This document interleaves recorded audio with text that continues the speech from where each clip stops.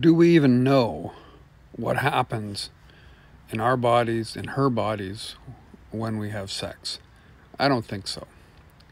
Beyond our monkey body desire for ejaculation, which tends to eradicate everything else in our nervous system, as men, generally, we're pretty lousy at feeling anything else in ourselves, much less in her. So that's the first bit of business. Even asking the question, it's not, and this is the one that always plagues us and that lots of men come to me with, is like, what do I have to do so that she'll have sex with me? How about starting with this one?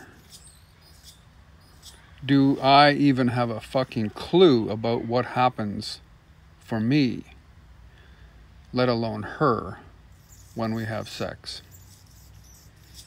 So chew on that. And if you've got ideas, or if you've got more questions, or if you want to hear more, be in touch.